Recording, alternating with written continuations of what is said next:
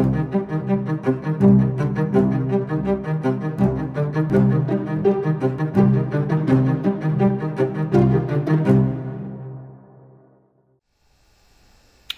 and welcome back. This is Frantz Kantor, illustrator, cartoonist, and toon talker, teacher, tinker, tailor, spy, you name it.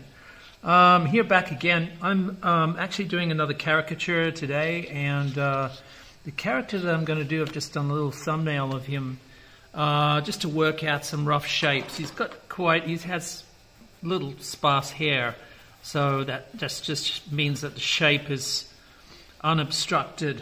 And he has glasses. So it's kind of like an egg shape, I guess, that we're trying to establish. Shadow-wise, it's a sort of from a picture which is a flashlit. So, but I think basically the lights are coming in from the left-hand side, so you'll get shadows on the bottom right-hand side of the picture. Okay, so the subject, without further ado, is this fellow here, which you may or may not recognize. This is before he has a beard. This is, of course, Mike Mignola, the father of Hellboy. So let's make some room here and go through some of these pictures. We'll start at the base. First one, not him. We're going to do him tomorrow, Karl Barks. So Hellboy, this is the Hellboy universe. Very interesting character. There's some very key elements in Mignola's work. One is that he has this innate sense of storytelling, this incredible thirst for knowledge, all about legends and mythology, and it's sort of incredible sense of composition and staging, and he's really an artist who hones his craft within the graphic novel medium or the comic book medium. And I've never seen anything quite as pronounced as this. He has a very unique sense of story as well. And the way that he tells his story is in sort of a truncated form of, dialogue, very much like the style of, Maltese Falcon or something like that. You've got these two-fisted heroes, and they get into scraps, and they get out of these scraps not so much with their wit, but just by circumstance, by accident, or by their physicality. So he's kind of a hero, but he's also an anti-hero. This is Hellboy, of course. There's a cast of other characters that he comes up with. As I said, he loves history. There's a sort of a universe of creations that he's sort of dabbled into. Of course, there's Abe Sapien and Lobster Johnson, and the perennial Baba Yaga and Rasputin. So, and it's a very interesting universe. He's created a world, and we're going to talk about Karl Barks, I hope, tomorrow. But there's another person that's created a world. This is the exciting thing about art and about comic characters and illustration. You have a chance of creating a character, but you create a character inside a world. So the world that you create is something completely of your own imagination. And this is true of Hellboy. And indeed, this is the Witchfinder. So all of the characters that Mike, this is Mike, more recent one of him with a sporting a beard. And very, very interesting artist, very interesting man indeed. This is some of his latest works, illustration works. So he has an innate sense of composition and design, like a great graphic designer, combined with a sense of play and a sense of investigation into the mediums. This is like watercolor. This is some of his other works, Abe Sapien, The Amazing Screw-On Head, Mr. Higgins Comes Home. There's a sense of Hitchcock as well, and film noir and the history of cinema, and there's just so many things that interests Mike Mignola, and it shows in every brushstroke. That's what's fascinating, because by studying him and by studying his work, you get really an appreciation for all of these wonderful investigative properties of the process of illustrating his ideas. This is his version. These are quite new. This is his version of pop culture. This is Kermit the Frog, designed by Mignola. It's a beautiful watercolor. This is sort of a robotic Batman variant, variation. You can see he's not afraid, antennas and wings. He's not afraid to twist and turn the character and create something that is bona fide and unique in the narrative. He creates his own narratives. They beg stories to be told about these characters. Even seemingly an innocent-looking character. This is from his Twitter feed. These are little sketches of things of whimsy. This is like a pelican, a cormorant or a pelican or something. Has a personality. But even then, it looks like an opera coat or something like this, smoking a cigarette. So it has a place and time. It evokes a world. This is what he does. He evokes a world. There's another, smoking birds. And look at the beautiful crosshatch, the intricate weave to build up tone, right? We're going to try to experiment a little bit of that in the drawing today. This is beautiful. And I love the ins and outs of the contours, how he is able to create this sort of gnarly effect. And it just suits it very well. I mean, this is like a Monsters, Inc. Version of him. You can see everything is there. He's made it his own, in his own investigation, his own study. Incredible, really cool stuff. This is Robo Monster. This is from a movie in the 1950s. But again, it has his unique sense of style. But look at the cross-hatching in the shadows over there, the way he's built up. He's put nipples on the monkey suit as well. So it's great, composition and sense of balance and light and shade modelling. Metaluna Mutant from This Island Earth, quite an ugly-looking design for an alien. But again, create this believability within a world. They can quite easily, exist. Beanie and Cecil. This is something from the 1950s, the puppet show from America in the 1950s, and of course the cartoon show that was Chuck Jones. Beautiful hand puppet. This is a color version of his Batman robot. It's just the level of. I really love his work. I love his work. I love the way he thinks. This is a later picture of him. Okay, so let's go back to the one unsporting the beard and see if we can delve into his personality a little bit as we go. I've taken the liberty of transforming him, of just sketching the pencil study up onto onto the toned paper. I've just actually realized that it might be worthwhile extending the frame a little bit, because I think that the composition might benefit from it. Then maybe let's go for it anyway. Let's try it anyway. We'll try and have the ear. I like things that overlap. The framing device here.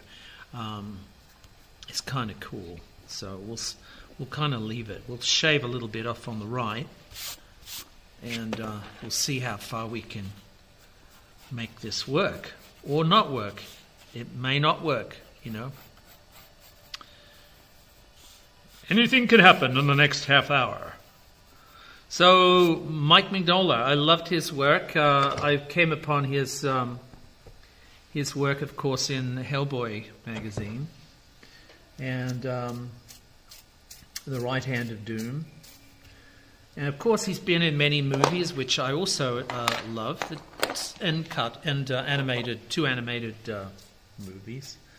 So I am a fan of his stuff and a fan of the brand Hellboy. So I love I don't like reading. I don't believe that in a visual medium like a comic, you should rely too much on the written narrative, because it's presuming too much from the reader. It's kind of saying, this story is so complex, so difficult. We've written words to explain it so that you don't have to look at the pictures. I think it's kind of insulting in a way to have a comic that relies too much on words. So, the comics that I respond to are very, very short narratives, very, very short narratives, kind of like the Captain America in the olden days in the 60s with Roy Thomas and Stan Lee and Kirby at the helm. So Kirby, of course, is a big influence on Mignola in many ways, not just the style of the pen work. I mean, he has a sense. Mignola has a very much more organic feel to the curves of the characters, so that they have this sort of gritty, lived-in look. Very much to his style. And a few studios like Disney who've put out, obviously Atlantis, tried to emulate his style for the benefit of the film that he designed, and they tried to sort of get a handle on his visual methodology, visual storytelling technique. I'm going to try to keep some sharp angles in here.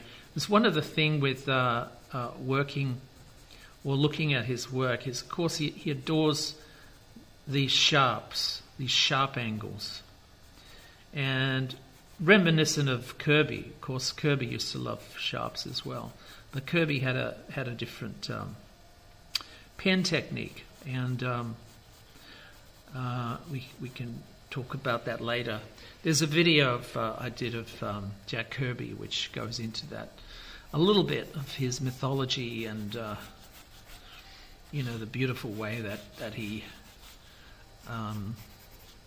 created a universe, the Kirby universe, but definitely something worth looking into. You'll find that in the YouTube list, and those of you that are viewing this on Facebook today, just go to my YouTube channel.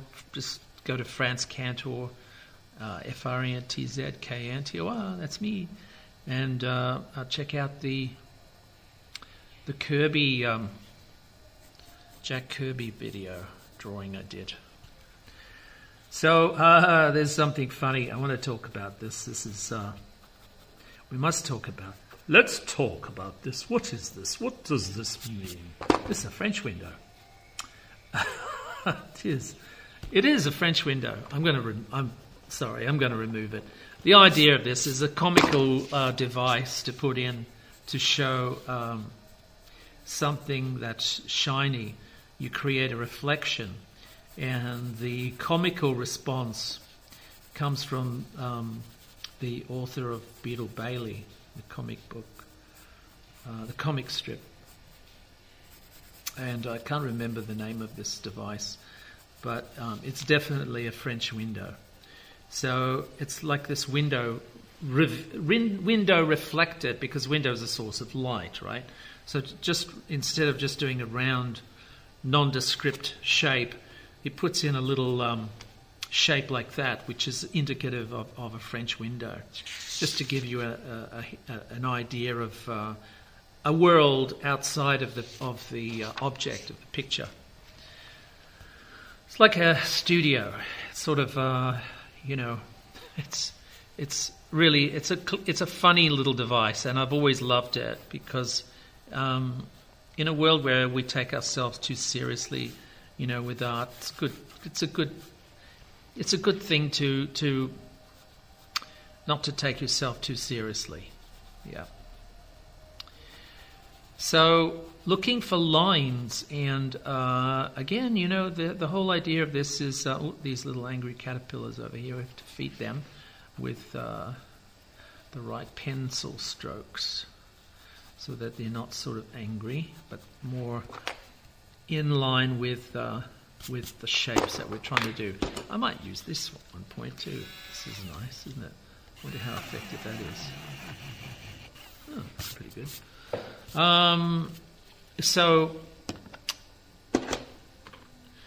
Angry caterpillars. Yeah, no. We're angry caterpillars, of course, is just referring to the eyebrows.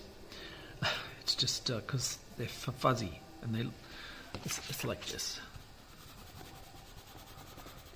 right?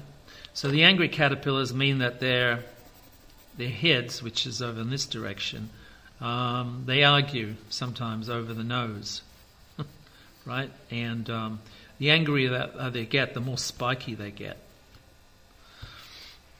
A little joke, very little. So let's talk about the process here before we go any further. I'm putting in a little crown here because it's like one of these elements. He loves to use these graphic elements, which changes and mixes the visual narrative quite a lot. Kind of,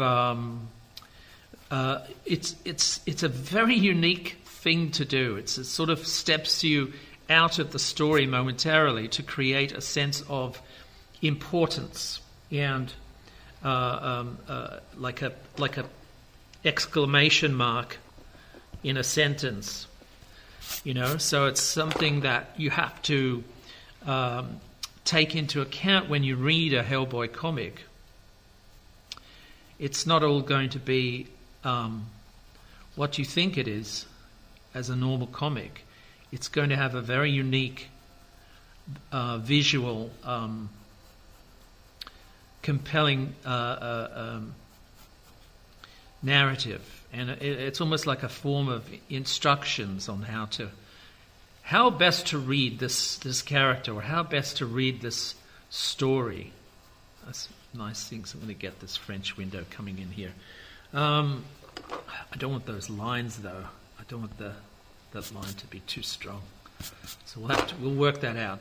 We're working with a brown pencil and a white pencil and a black pencil. And there's a black pencil. When they get stubby, you put little holders on them. It extends the handle. So the brown pencil is a Prismacolor terracotta. White pencil is a Prismacolor white, and the black is a Faber-Castell black. Okay, and of course the paper is a toned grey paper by Strathmore. It's just a nice, smooth, untextured paper that can take quite a lot of pencil line. Okay, so let's continue on. We're trying to get some shapes here. There's some very distinctive shapes. Obviously his face is dissected in many ways by the glasses. We're going to try to cope with that. There's a very strong aquiline nose. For those that have read Dracula, aquiline nose is a term that Bram Stoker coined for Dracula in the titular novel Dracula. Not Dracula, Prince of Darkness, but just Dracula. So it just means that it's very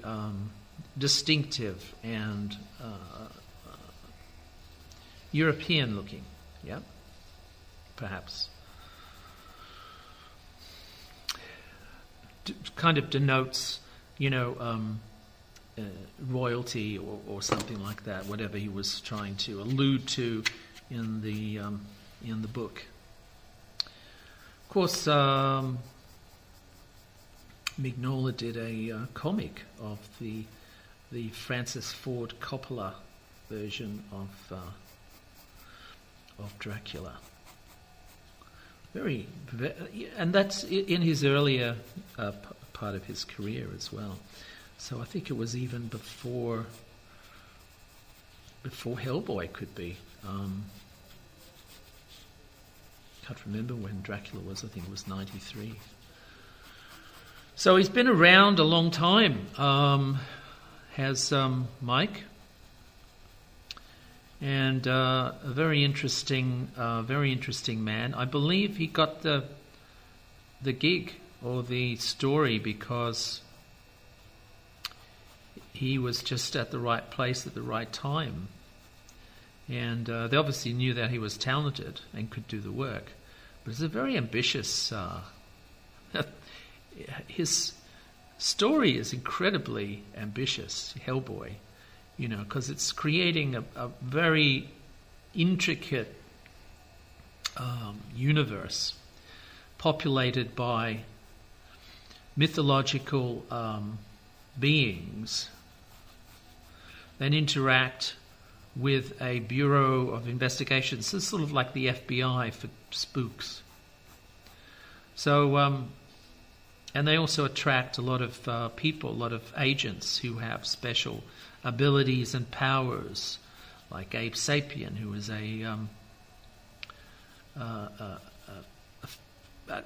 like a fish man.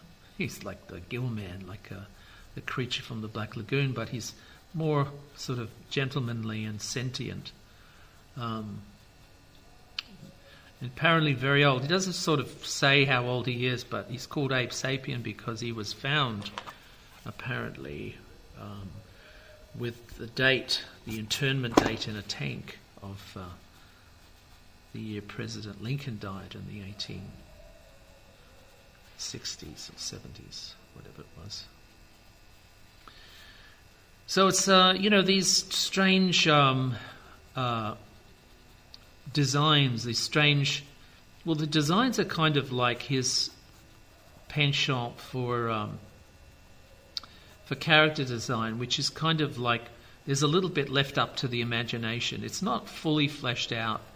And certainly Hellboy wasn't fully fleshed out at first. That came later. That came with more investigation. So that's the thing also, the level of study, of investigation. That's a nice shape there on the nose. The level of investigation really is quite deep. And even for the mythology that he touches upon in the stories, we haven't heard before, like, the Baba Yaga, which is a Russian fairy tale, Russian mythology, and these are not something that you kind of grow up with. Usually, I did, but most people know.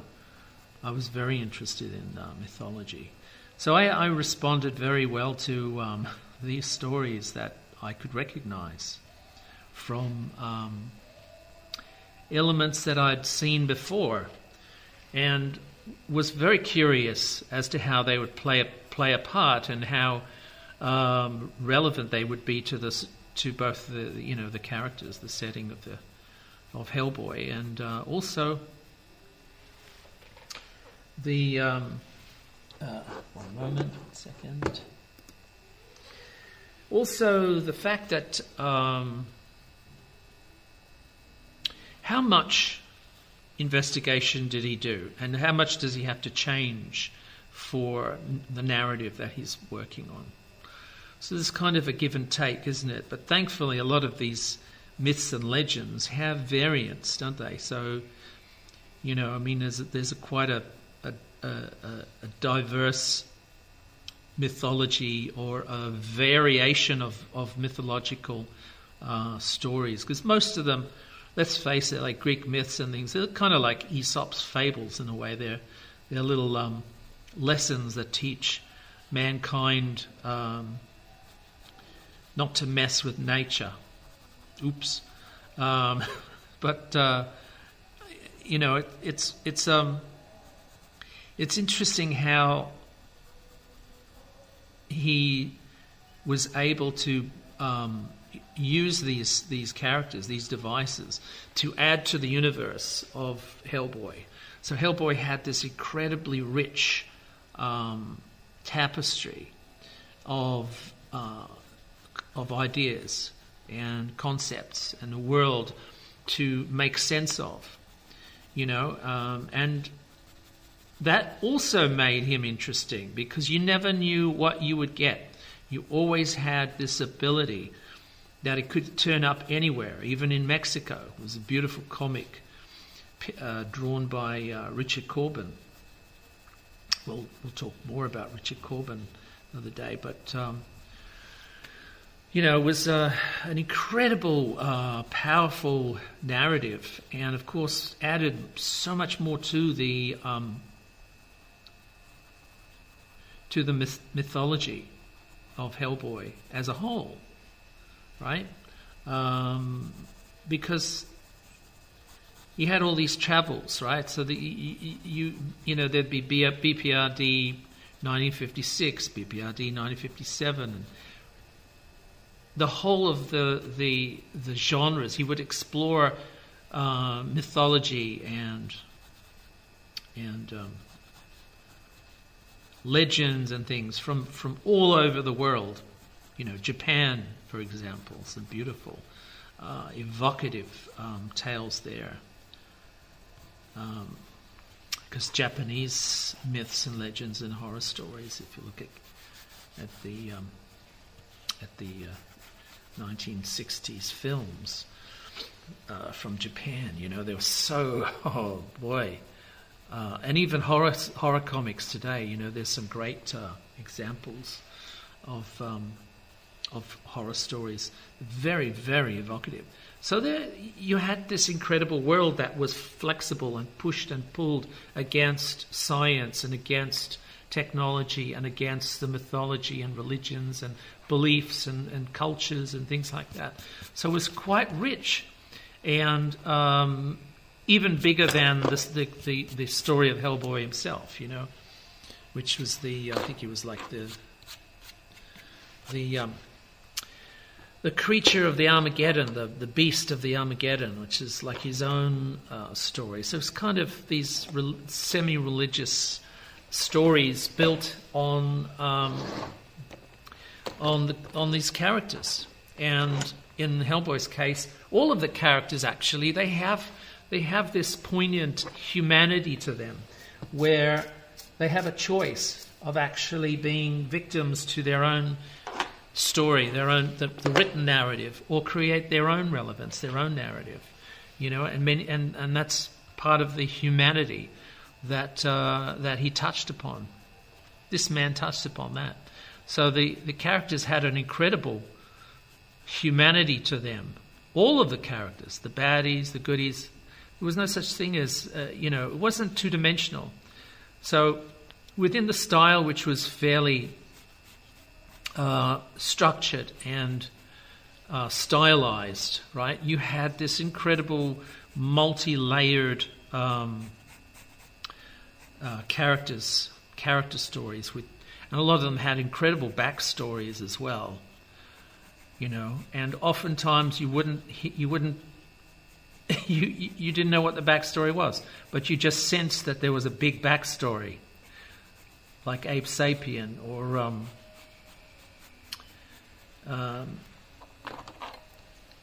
Lobster Johnson or something, and he would just tease you with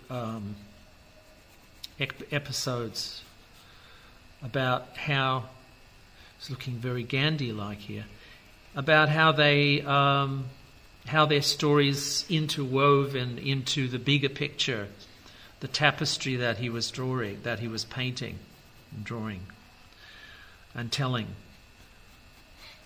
So it's a very powerful storytelling method, to have this responsibility to create a world that people could explore in many ways, like a game, multi-layered game.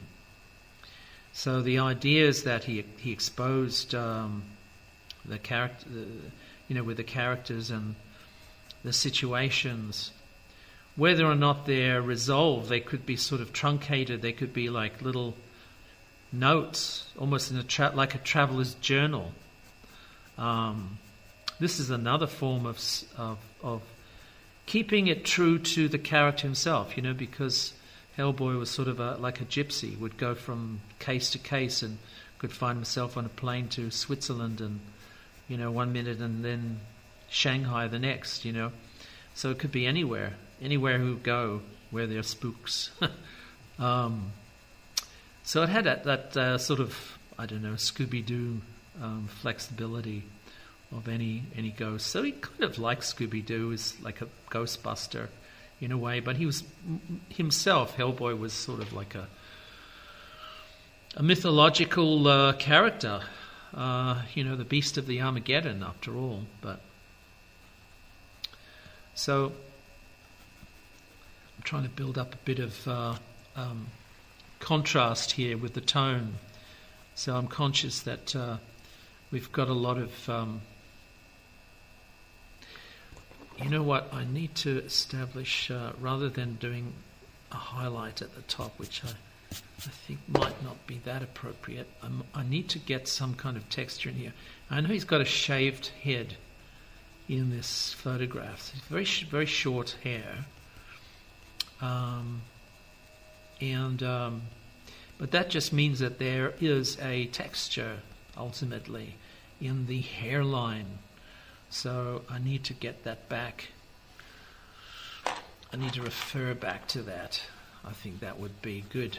You have this sort of widow's peak effect happening here, which is kind of a nice texture which I can get with the pencil. So, his storytelling methods, I'm a big fan of his. And obviously it's favoured visual, it's favoured to a visual storytelling methodology. And the visual storytelling is it's like shorthand, which is the same as the narrative, the written narrative. So the written narrative stories, very sort of truncated and shorthand and short form, so that there's a lot left up to the reader to make sense of, right? So it's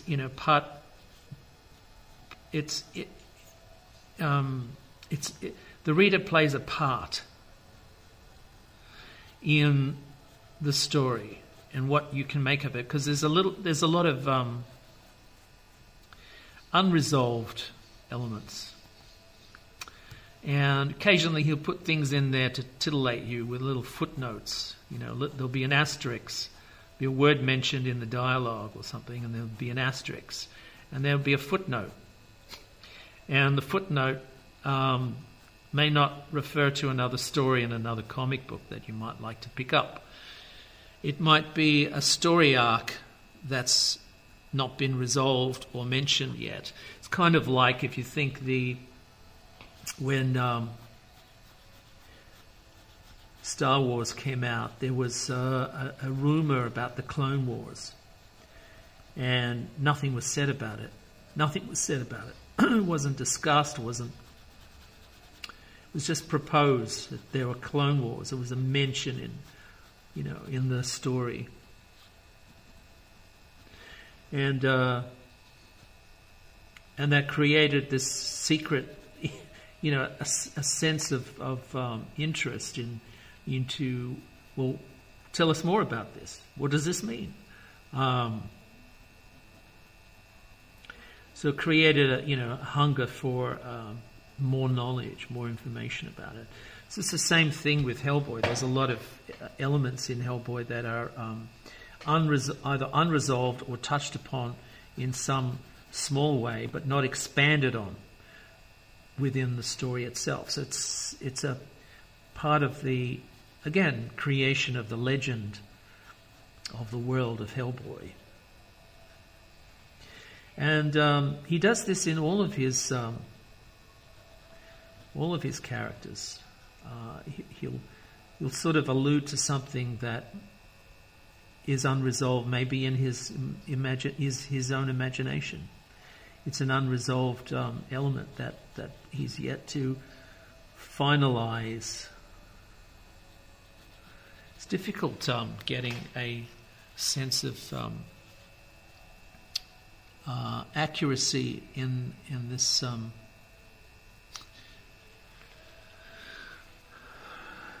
this looking over the glasses. Of course, your glasses are sort of dissecting it. You're dissecting your eyeball, so it's a bit difficult to manage sometimes.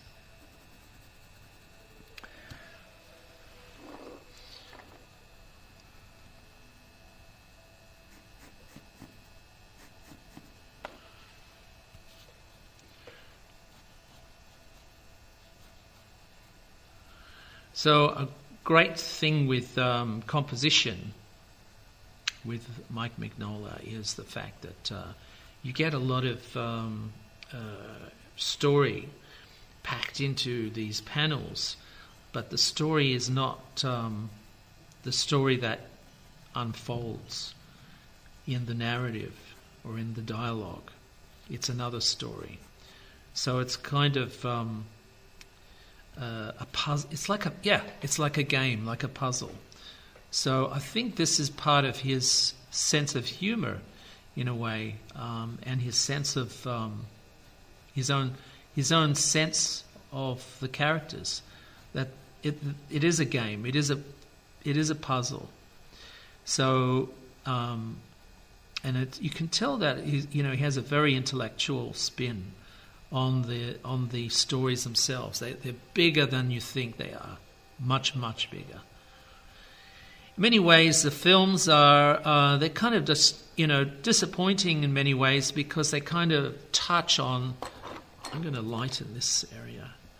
They kind of touch on the mythology, but of course they can't resolve it. They can't go into little side lanes of story.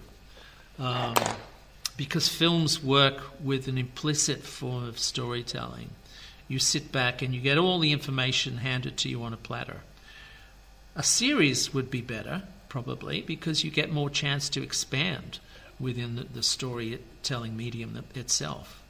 Maybe that's something that Netflix could, or Amazon could explore and pick up the gauntlet. I challenge you. So, it's something they can obviously play with because they have more space in a TV show. But in a movie, there's a sense of like a storytelling method that has to be resolved more completely than he would in a comic book. So some of the narratives are very incomplete. They're not resolved. They're kind of like, stalemate. And Hellboy walks away from the fight, having unresolved issues. And kind of, both our world, or Hellboy in our world, or representative of our world, of our humanity, I guess, the human. He represents that, but he's kind of strong enough to withstand the trials, the raw animal nature of the spirit world, which would kill, normal people. Like if you came upon a vampire or a werewolf, he wouldn't fare as well as he would. Because he's up to the he's a lot stronger, and I like maybe just knock the shadows back a bit on that lip.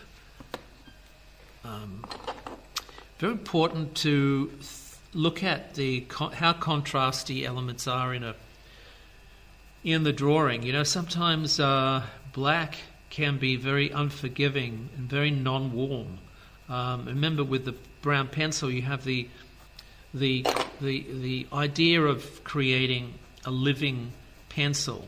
So it's a living, breathing thing that you're trying to create, something that's warm to the touch, almost, of flesh,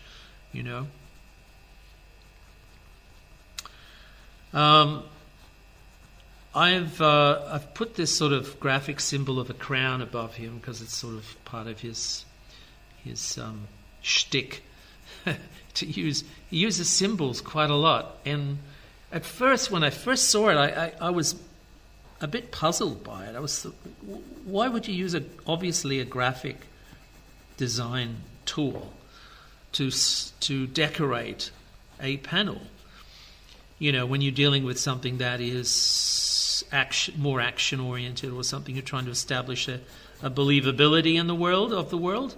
Now you momentarily take us out of that world that you've created by creating this artificial looking decoration. Yeah. Why would you do that? And the thing is,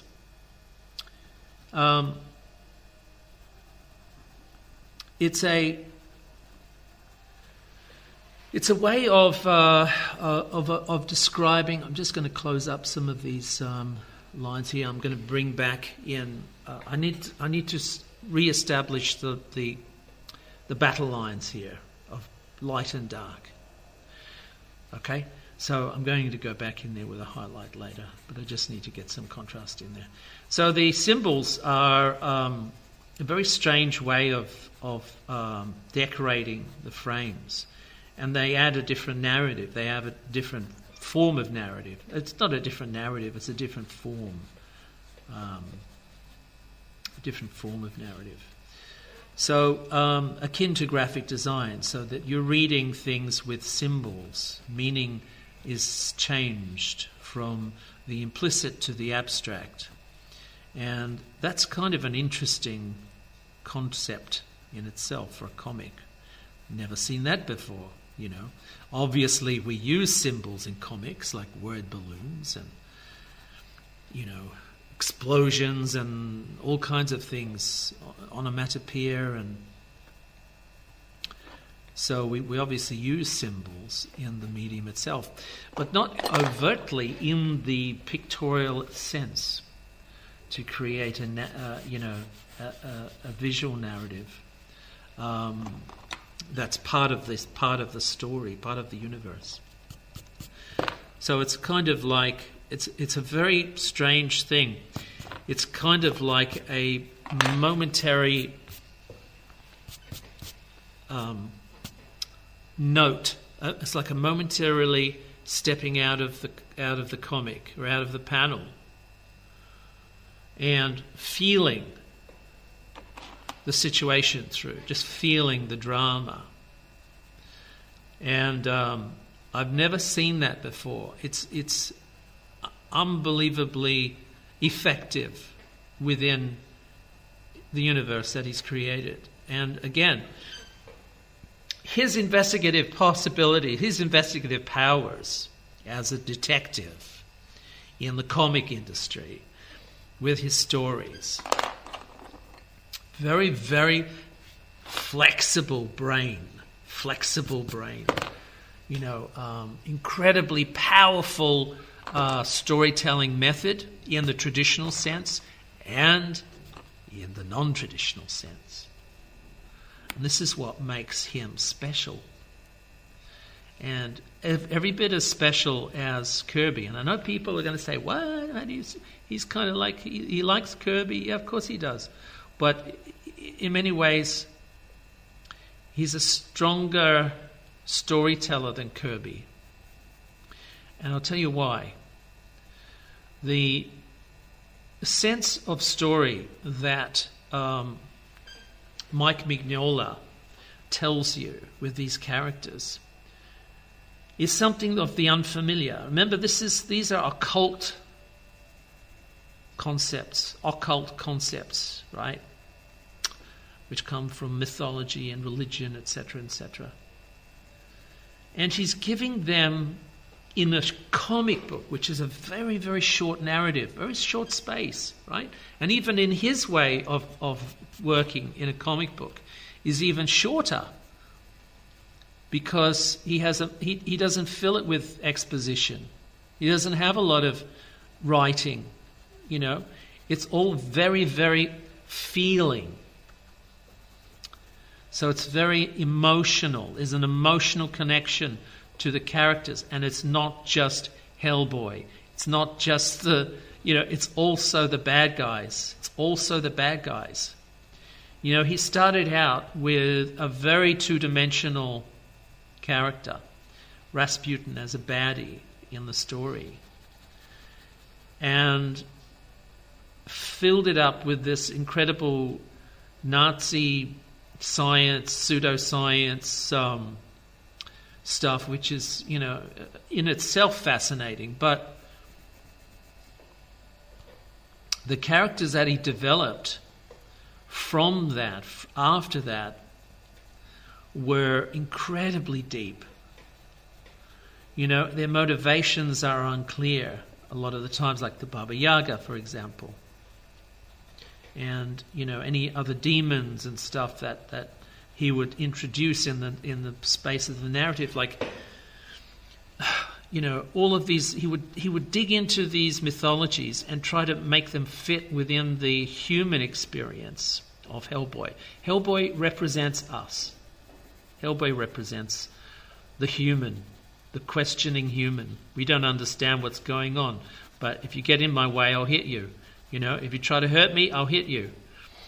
I don't care how big you are, if you're a god or if you're like, you just don't hit monsters like this. You don't hit the devil. You know, he's too big. He's a god. He's a thing. He's a that. No. If he hurts my mates, if he hurts my friends, or hits me, I'm going to hit back. Whether or not it'll work doesn't matter. But, you know, this human quality of not taking things for granted, of not sort of standing on ceremony and saying, oh, well, okay, I give up. I can't fight against Nazis and, you know, Rasputin and, you know, the undead and all this sort of stuff. We'll just give up.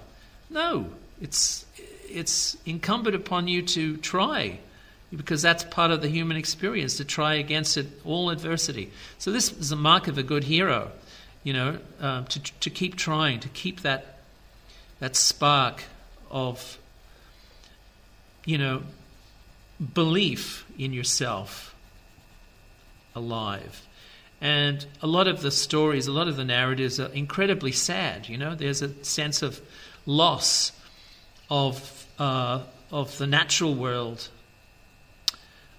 which the spirit beings and the elves and the creatures of the night, they often reminisce about how it used to be. They often regret. They have a lot of regret and sadness about the ascent of man, or what man has done to the natural world that they're respectful of. So it's a very complex set of rules that he establishes with the stories. And it's not something that we're not unappreciative of or unaware of. Because, you know, a lot of these myths and legends and things, they're moral stories, after all. They're there to tell us, serve as like Aesop's fables, you know, examples of our greed and what greed does, and, you know, selfishness and all of this sort of stuff.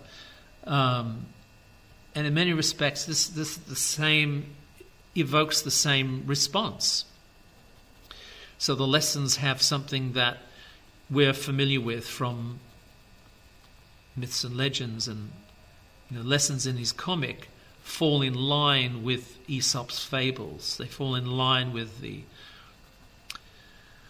natural, the lessons from the natural order. You go against nature, you go against Mother Nature, this is what happens. That sort of thing. Interestingly enough, there are no heroes in Hellboy, in his writings. All of his writings. And Hellboy is not a hero. Hellboy is kind of a reluctant player in these things in many ways. And just building up the tone, the three-dimensional tone. We'll talk more about that in a sec. But and he does that with a lot of his characters, like Lobster Johnson as well. This is kind of like a 1930s Batman. So very interesting personality that he has, and I think looking at these incredible sensitivity, the lines that I'm finding here is just evocative of a very sensitive human, very sensitive person. So I'm finding that element of mischief, of course, in the expression, but also a sense of he has a strong sense of self, of his accomplishments, very, very aware of his world. And to the extent that, even if he wasn't a successful comic book artist, this would be his area, this would be his focus. He would have created this world, the Hellboy world, irregardless. Do you get that? It's that undeniable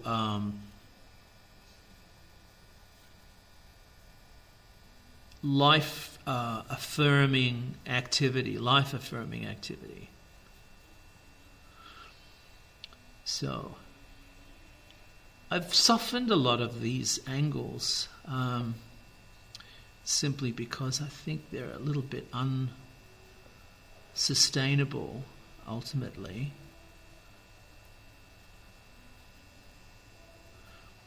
In doing something that's ultimately organic.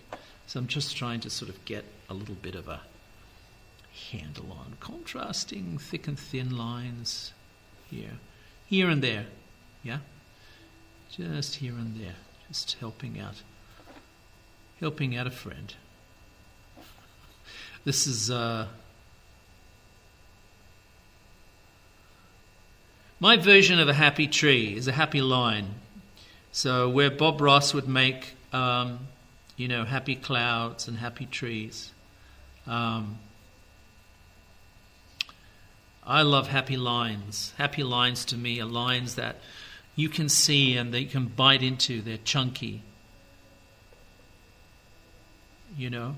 This is my meat and potatoes. That was clever, wasn't it? It was good. It didn't freak out. It was a bit scary, that long curve. It's a bit scary to do long brush lines, but, hey, it worked. Yay. Yippee. I'm going to fill this in too, I think, because I gave him a torn shirt for no reason. I just thought to give him a little bit of a Hellboyish uniform, like a trench coat collar and a torn black shirt, BPRD shirt or something like that. Be kind of fun. I like it. That's good. I like that. There's some nice levels of light and dark happening in here. Hellboy, I actually use Hellboy as an example of a film noir technique for a visual medium, visual sequential medium. Because it's like film noir, it's an anti-hero, and it's a world of you're creating a world which is dominated by the dark, dominated by the underworld, the dark world. And also in film noir, there's this sort of sense of truncated language and story and narrative, which is, it just adds to the mood, the sullenness of the topic, of the concepts. I'm going to try and get some black into the background here. Let's see if I can I'll try to use a paint pen now. Bear with me, it's going to be a bit glossy, so it might flare up a little bit.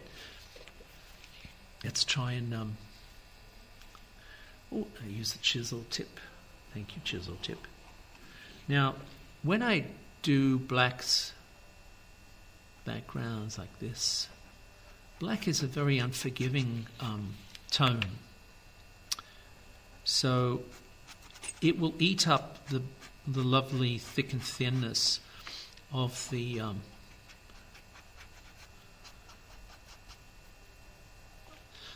pencil line and brush line, which I've managed to build up with the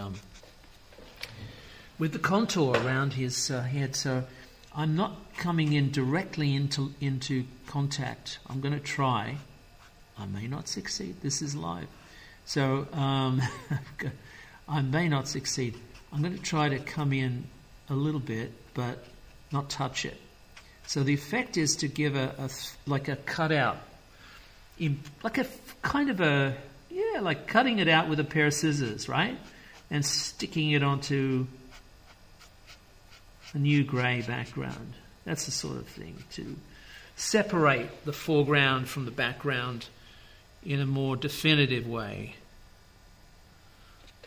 Fill in some of that. So that's the theory behind this process here. Oops, I can't see very well from this angle.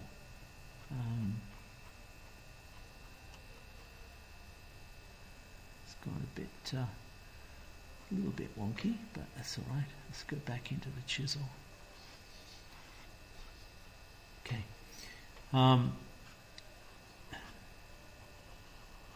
There's quite an unpredictable quality to these paint pens, in that the build-up of pigment tends to leave you with a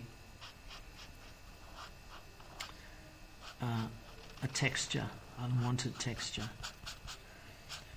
So you have to kind of move carefully over the strokes that you've put in before, in case you would partially reactivate the paint and get an unwarranted texture where you don't want the texture.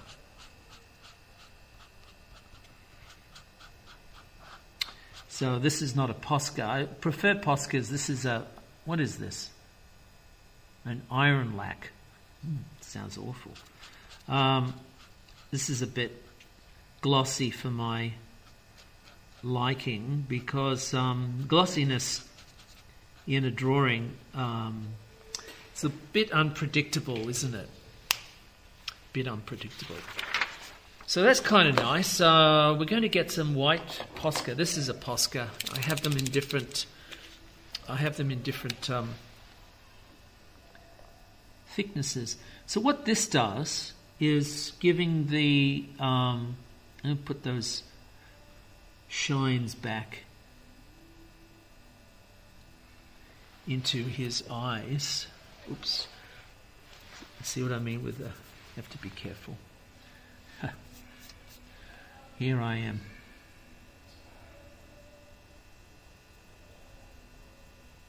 That's better. Okay.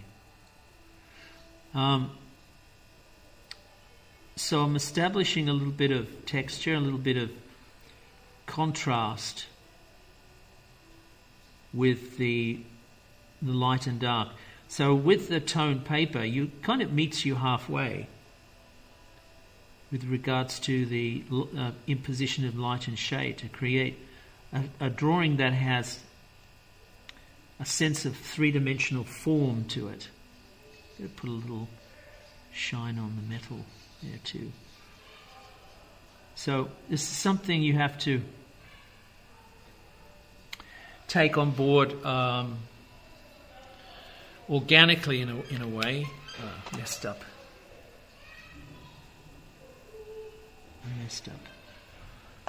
No, let's get rid of some of that. Shine where I don't want it. Yeah. Gotta try to get a thicker pen. Here we go. So, so it's just establishing a clear hierarchy of light to dark. And there is a method to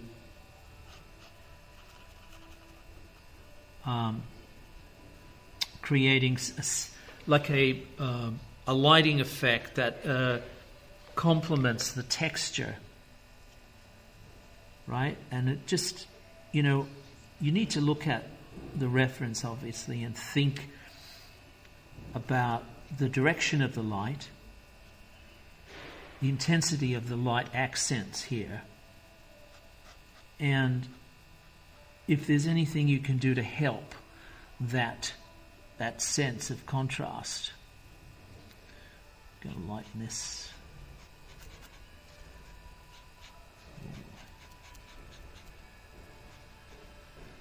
Here we go. So I'm just adding in cross-hatching and things in there. I'm not colouring it in completely. So highlights like this works best in small doses, very, very small doses. So usually where the light sort of catches it incidentally, like at the edges of things, the edges of the nose, etc., etc. I'm going to put in a little bit of a returned light on the, like a rim light from that direction, just a little bit. It didn't come out very well there, did it? It's sort of, that'll do, I guess. I think it might be. When do you know when to stop? You just stop. Just one of those things, I guess. So, it's something that you can't keep going over and over and over. If you try to change the tone too much, you're going to lose the values, the differences between the light and the dark. So I might just, I think I might just leave that there. How is this going for drying? That seems to be all right. So let's try to finish this.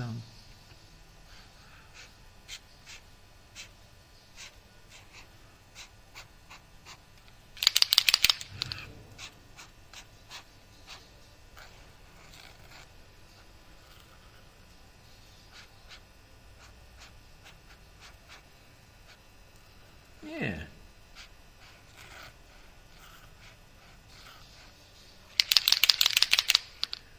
So sometimes it's hard to get an opaqueness.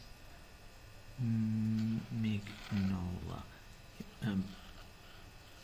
I have to spell it in my head while I write it, in case I make a mistake.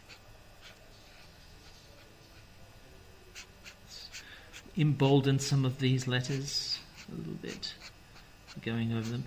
Again, the paint pen's nice. It can build up on top of each other, on top of the strokes underneath. Gives you a little bit more contrast to play with, just a touch.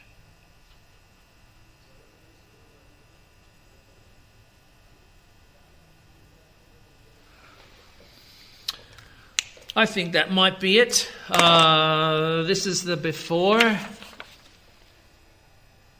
and this is the after. And this is Mike Mignola.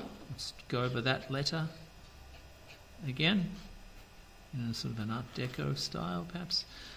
This is Mike Mignola, or Mignola, and the creator of Hellboy. And this is Frantz Kantor, and I will catch you on the flip side. Bye-bye.